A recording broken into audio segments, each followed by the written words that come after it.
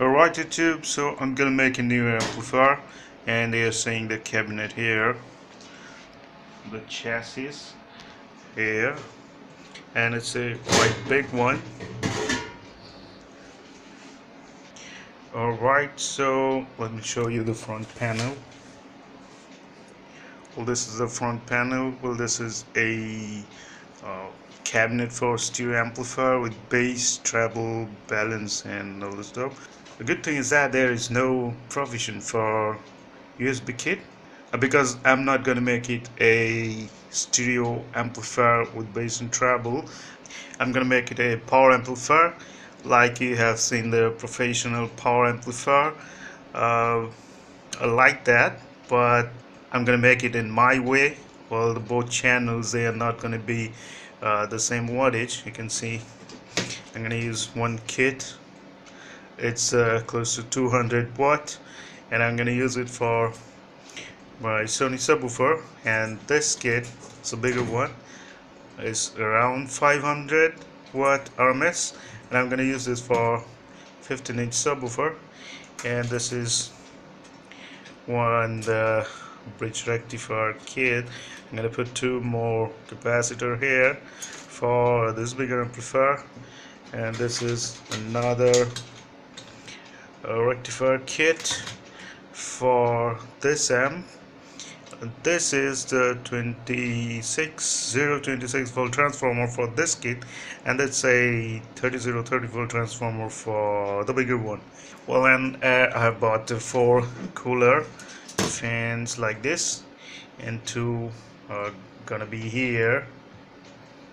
These are gonna work as the exhaust fan, and it relates as the heat from the inside of the cabinet. And 2 more fans are gonna place here, and another one here, that will blow the air to the heatsink, to the kit. It will keep the heatsink cool, and the heat will generate here. That will these 2 fans will suck that out. So that's the pretty simple thing. So I am gonna use this 2 for this one for left channel volume control, and this one for right channel volume control, and these 2 are gonna be like this. I'll just put 2 knobs here to cover that holds up. Okay, now let me tell you that why I'm not using the bass treble kit, tone control kit, because I'm gonna use this as a subwoofer amplifier. And that's it. I've just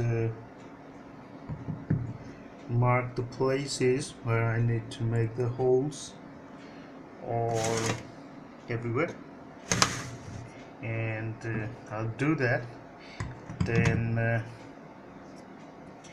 I'll get back to you. Alright guys, so half of the work is done here. I have set this bigger kit and the smaller one also, and set these 2 transformers, but I have connected this only. This is the rectifier kit. You can see the 3 connections, 26026, and the output from here, plus, minus, and 0 volts down to the kit.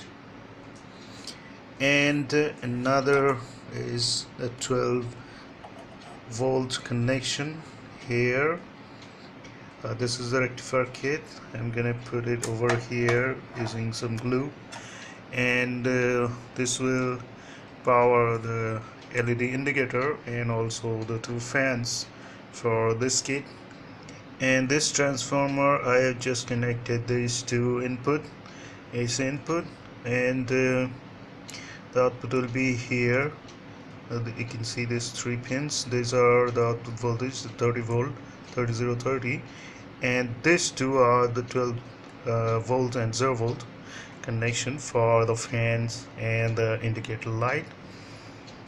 And also I set the front panel here. This one is fake, this one is fake. The 2 potentiometers are gonna be here for the smaller one and the bigger one, channel A and channel B. That's it. And these are the fake, no use of this. And I need a few more, what is that, knobs. And this is the rectifier kit. As I told you, I'm going to put two more capacitors. Here I did that. And you can see the connections. These two are going to be the AC input, and the 0 volt will go here, and there the 0 volt will go out, and this is the positive one, and this is the negative one. More capacitors helps when the buzz drops, so that's why I'm using 4 capacitors. So this one is left to do. I'm gonna do this tomorrow, so I'll get back to you guys. Alright guys, so little more work is done here, and this transformer, this rectifier kit, and this kit is almost done, and this is the 12 volt supply, and this wire is for the fan, the outlet one, and this one is ready to connect to here, that will blow the air to the heatsink, and also the LED indicator is ready to mount. And this transformer, the main power supply, main output power supply, 30 volt 3030 is ready, and the 12 volt here needs to be ready now. And now I'm gonna connect this rectifier kit, and I have to make another one for this 12 volt power supply. So that's it, and the input is also done. You can see the input shielded wire, and see to volume control. This is for the smaller kit, this one, and that is for this kit.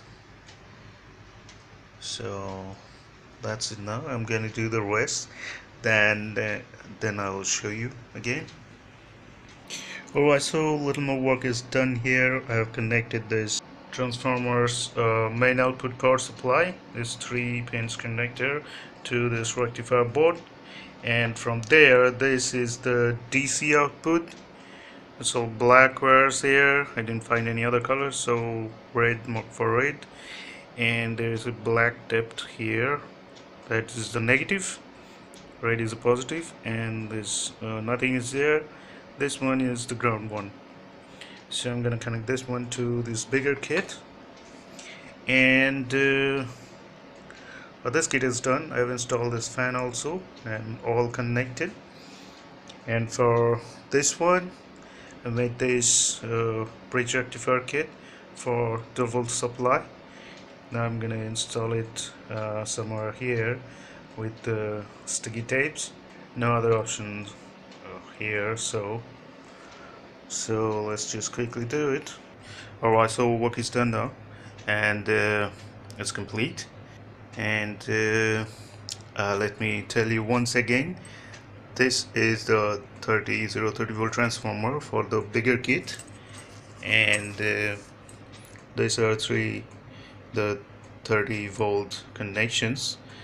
This is the rectifier kit for that, and these two are the 12 volt connection, and this is the rectifier kit for that. It's upside down, and there's 3 black wires. You can see, where's the other one? There it is.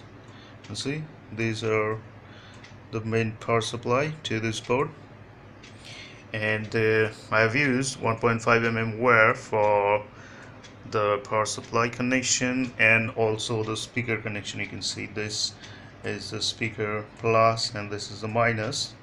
There is a speaker protection board inbuilt here, so which is a good thing. And you can see here the red wires for this small kit, and the black wires for this bigger one. And I have connected both the terminals, both pair, so if one socket is damaged anyhow, so I can use the other one.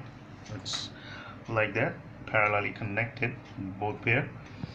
And this is the 26 volt transformer for this kit, and you can see again red 1.5 mm wire for the power supply, 26 volt.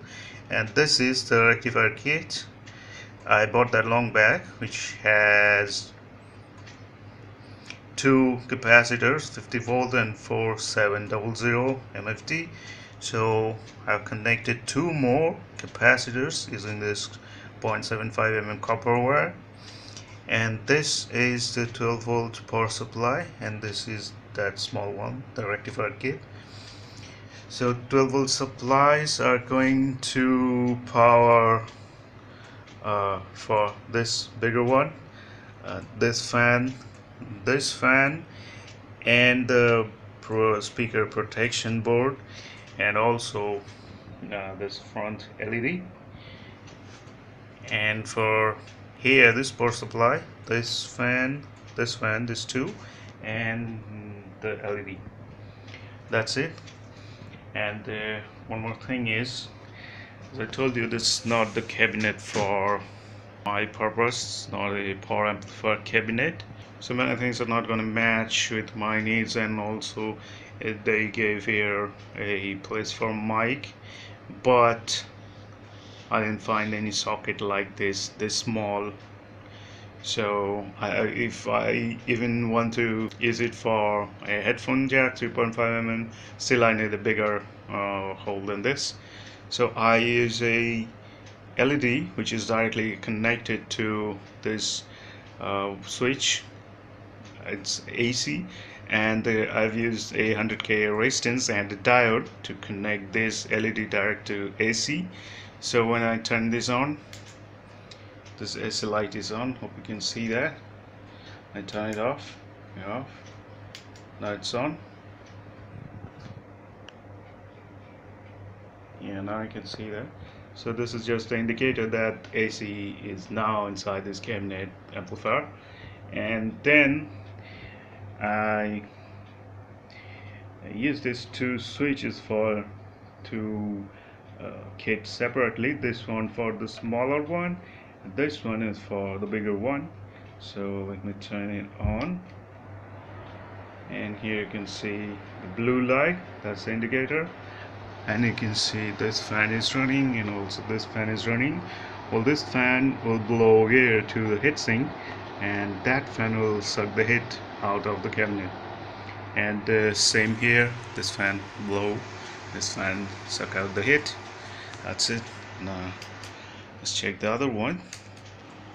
For this one, the LED is green here, and here you can see the same thing. So that's it. And for the control connection, I have used this shielded wire, and this is the input, just two input for two channels. That's it. So this is my two-channel amplifier, straight amplifier, just like the power amplifier, without any tone control, because I'm going to use this for my subwoofers. I have two subwoofers for 15-inch, this one, and I'm going to use the 12-inch with this one. So let me just quickly give you a demo. I've turned on this one, so let me play a song to the 15-inch. Now let me tell you that I've connected this one to this Pioneer receiver. I'm testing with it now.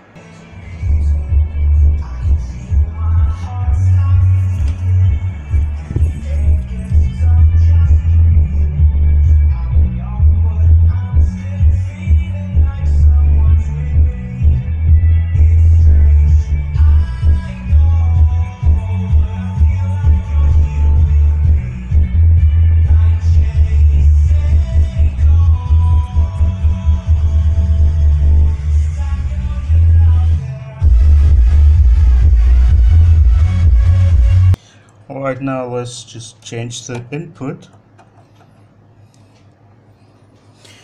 Now let's turn on the smaller one. You can see the blue light is on, the green is off now. And this kit is working. So let's play this song again.